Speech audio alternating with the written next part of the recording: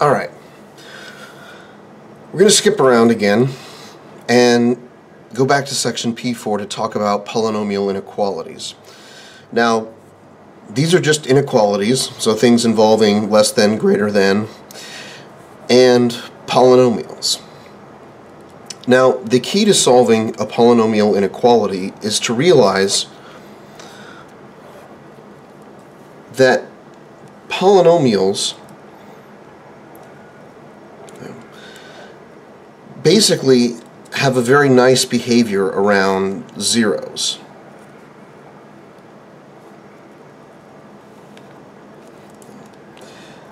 And if we can find out, when is a polynomial positive, when is a polynomial negative, then it turns out we can solve any polynomial inequality. We start off by moving everything to one side, so the other side is just 0. And so this amounts to figuring out we've got a polynomial, when is it greater than 0, or less than 0, or perhaps even equal to 0. Well, that's the same thing as saying when is the polynomial above the x-axis, below the x-axis, or on the x-axis. Well, since polynomials are nice, smooth functions, really what we need to look at are, we first need to find the zeros.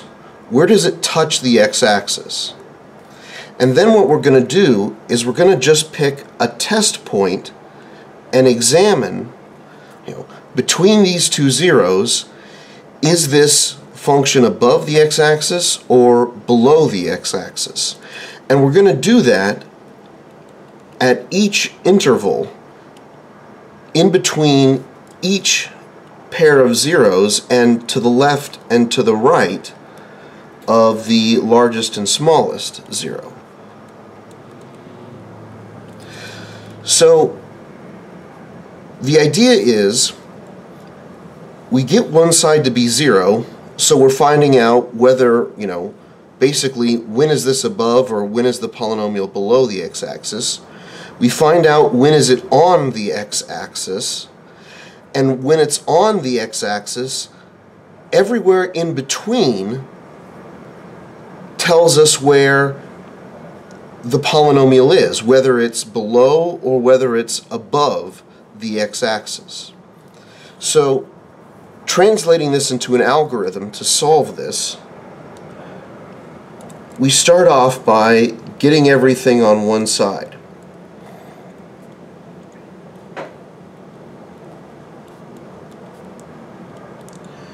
Which in this case is already done.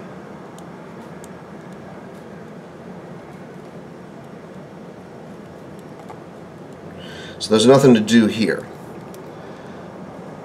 For step 2, we're going to find the x-intercepts. We're going to find out where does it hit the x-axis. And this polynomial, ignoring the inequality for the moment, this polynomial hits the x-axis when it's equal to 0. So we change the inequality to an equality.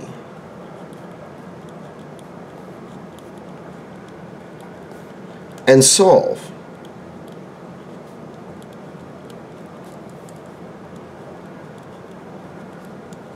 So in this case, we go from x squared minus 8x plus 7, and instead of greater than or equal to, we now switch it to just equal to 0. Now, we solve this, and this is quadratic. And in fact, this is a quadratic that's going to factor.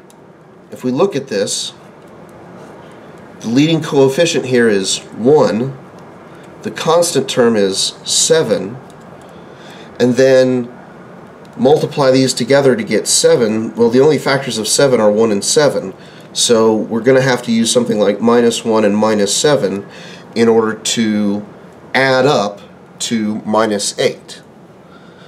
So that means we're going to factor by grouping, by writing down 1 as our first coefficient, minus 1 as our second, minus 1x is our second coefficient, then minus 7x is our third, and then our constant term again is plus 7. And remember, this is now equal to 0, because we're finding out where does it touch the x-axis. And then everywhere in between, we're going to use to find whether it's above or below. So here, I look at the first two terms and find out what's in common, and do the same thing with the last two terms. In the first two, I can factor out an x, and leave me with x minus 1 from the first two terms. In the second, I can factor out a 7, but in order to get, two pairs of parentheses both containing the same thing, in other words, in order to get x minus 1 as what remains, I'm going to have to factor out a minus 7. Minus 7 times x is minus 7x, minus 7 times minus 1 is a plus 7. Because these two things inside the parentheses are the same, we can then factor them out.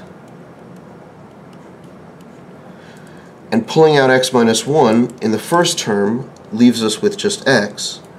In the second term, it leaves us with minus 7. So, now we've got it fully factored. We can set each factor equal to 0.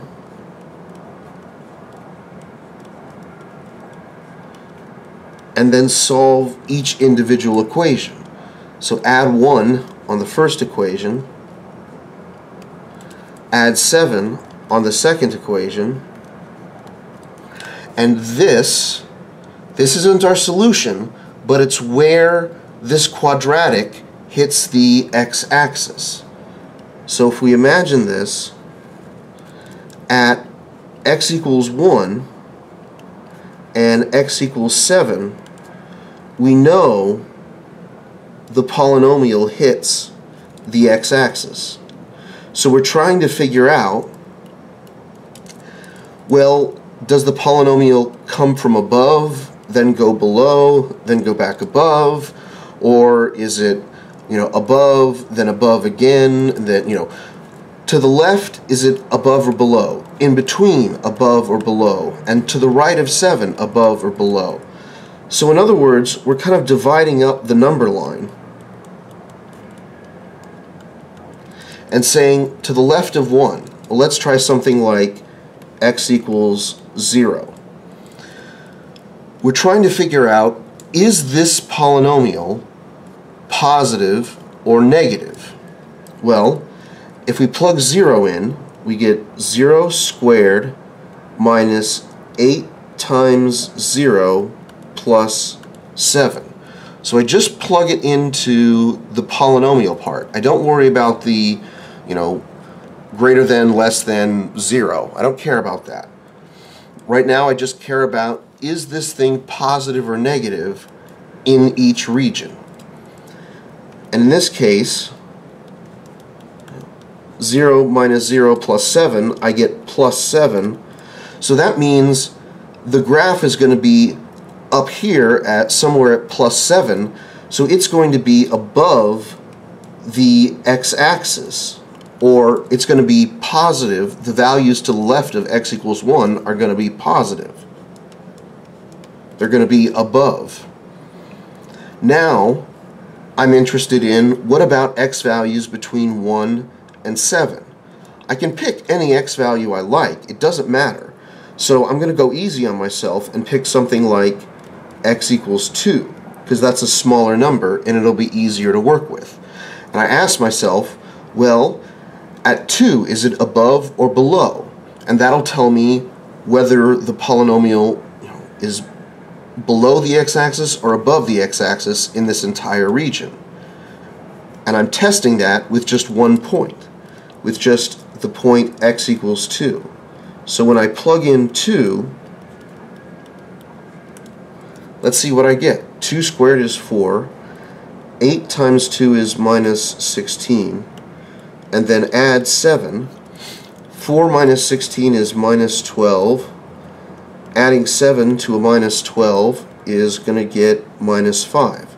So I'm going to write these minuses below the x-axis because the y value is negative, hence the negatives, and a negative y value is below the x-axis, which is why I wrote it underneath the line here, underneath the x-axis. Now, there's one more area I want to check. I've done to the left of 1, between 1 and 7. Now I need to do to the right of 7. So I'll pick something like x equals 8 and plug 8 into the polynomial to find out, is it above or below on this entire region. So I have 8 squared minus 8 times 8 plus 7. 8 squared is 64, and 8 times 8 is just 8 squared. So that's 64 again. Well, 64 minus 64 is 0, and 0 plus 7 is just 7. So I get another plus 7. So at x equals 8, the y value is positive, and positive y values occur above the x-axis. So now I look back at my original problem. I call this step the number line step. You go back to the number line, to the x-axis, and find out on each interval, to the left, in between, and to the right of each x-intercept, is the graph above or below.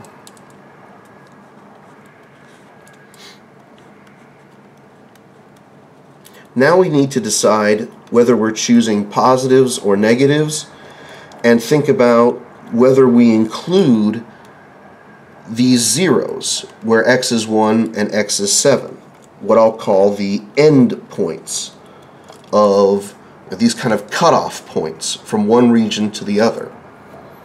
Well, to determine this, I go back to the original. Do I want x squared minus 8x plus 7, do I want that to be positive or negative?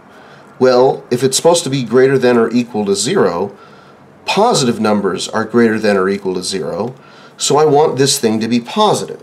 So I'm going to choose the positive intervals, which are everything less than 1, so all x values less than 1, or all x values larger than 7. But the question remains, do I allow x to be 1? Is it okay if x equals 1? Well, if x equals 1, following this work back up, if x equals 1, this polynomial is going to be 0. Is it okay if the polynomial is 0? That's saying, is 0 greater than or equal to 0? Well, yes it is. So it's all right if the polynomial is 0, which means it's all right if x equals 1 or x equals 7. So we can include these endpoints and put, the or equal to bars underneath. And that's our answer. And that's how you solve polynomial inequalities. Off to the side here, I'll just real quick write out what this is in interval notation as an exercise of trying to recall how to, or not how to write, because you don't have to write interval notation, but it is a nice exercise in how to read interval notation. This is how we'd write it in interval notation. All x values from minus infinity up to and including 1, or, with a little union or cup symbol here, all x values from 7 all the way up to positive infinity.